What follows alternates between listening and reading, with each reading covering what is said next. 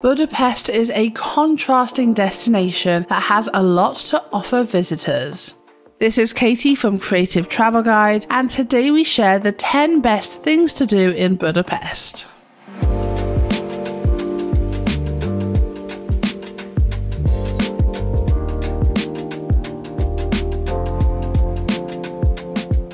Looking for more travel tips? Make sure to hit subscribe and ring that notification bell.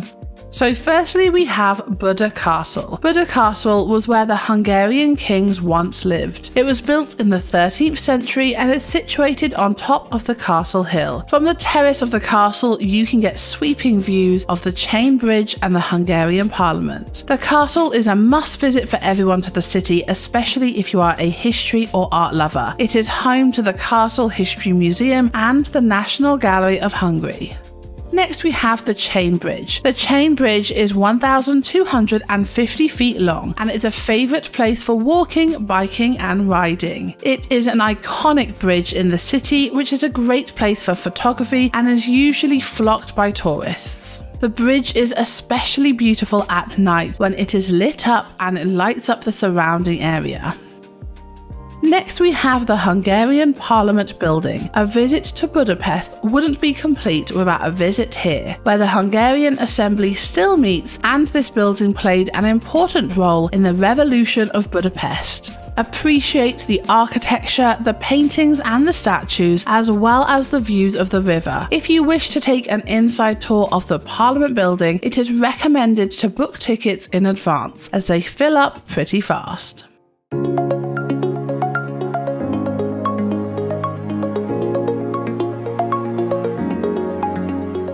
Next we have thermal baths. With Hungary having around 1,000 hot springs running beneath it, treating yourself to a thermal bath is one of the best experiences here. Besides being a comfortable and relaxing experience, they also have healing properties which are believed to heal ailments. Budapest is called the City of Spas, being a home to some of the best thermal baths in the world. So make sure you check out at least one of them. Next, you need to check out St. Stephen's. St. Stephen's is one of the holiest places in Hungary and the largest church in Budapest.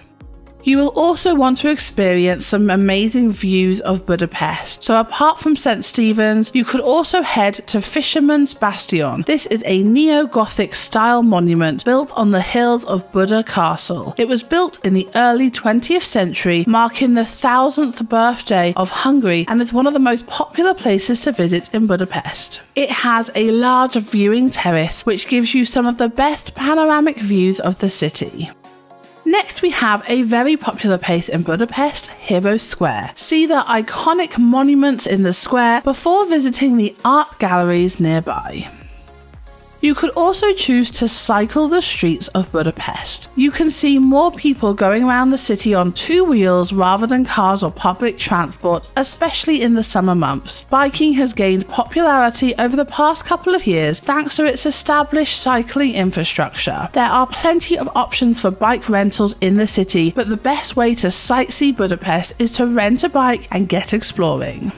The next thing to do in Budapest is visit Margaret Island. Sitting in the middle of the river, Margaret Island is a 2.5-kilometer long island that is perfect for a stroll in the spring and summer months. There is plenty of parkland and recreational facilities here, as well as pedal carts and golf carts for rent. Visit the dancing music fountains, check out the medieval ruins and unwind in this scenic spot.